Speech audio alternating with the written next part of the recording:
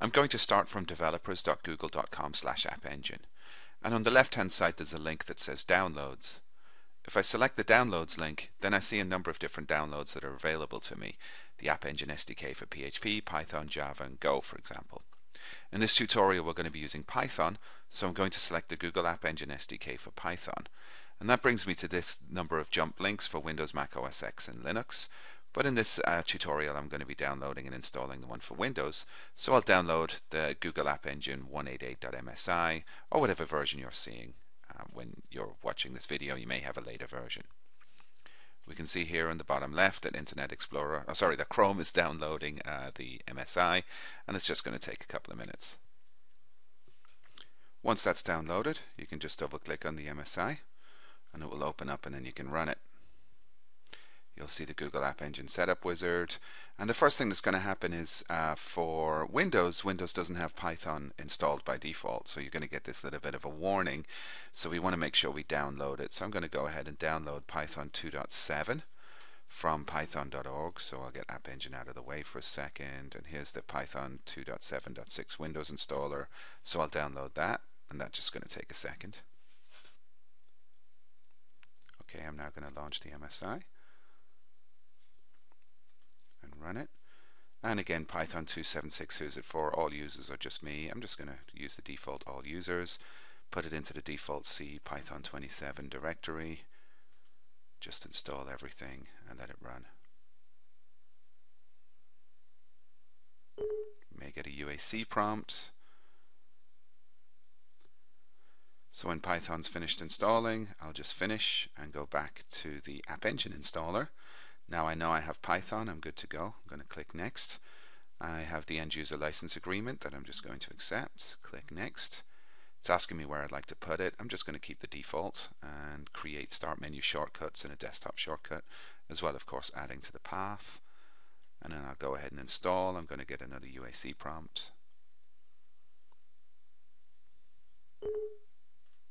And once I accept that, App Engine will install. So once the App Engine setup is completed, then you can run the launcher directly from here or just finish it. I'm going to run the launcher and then I'm going to close out of the setup. So now we can see the App Engine Launcher app, and it's running here. I'm just going to minimize stuff so that we can see it clearly. And the idea is now I can start building applications using this. Now there's one that was on here already that I had created from a previous installation. So what I'm going to do is I'm just going to create a new application and show you what the workflow is like for that. So you say File, Create New Application, and you give it a name. I'm just going to call it First Python. You give it a parent directory. I'm just going to put it on my desktop. You specify the runtime. We can have PHP or Python in App Engine at the moment. You can also have Java and Go, but the App Engine launcher just supports PHP and Python. And it has a default port and a default admin port. I'm just going to keep the port at 9080 and the admin port at 8001. And if I click Create, now First Python will be created, and we see the First Python folder here. I'm going to click Run, and now the App Engine simulator will launch this application itself and allow me to run it and browse to it. So I'm just going to get it running for a minute, and then I'll go in and I'll take a look. And we see in here there's the app.yaml, which you're going to be editing extensively as you learn how to do App Engine stuff. And there's the Python file itself, which is just main.python.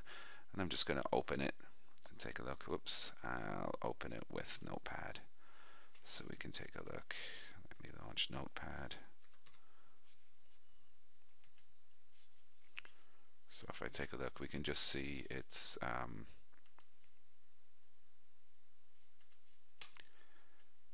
the line breaks aren't very nice on it, but if I move on, we'll just see it's self.response.write hello world is in there. So if I browse to this site, we'll see hello world is written for us. So this is the Python application just giving us a hello world.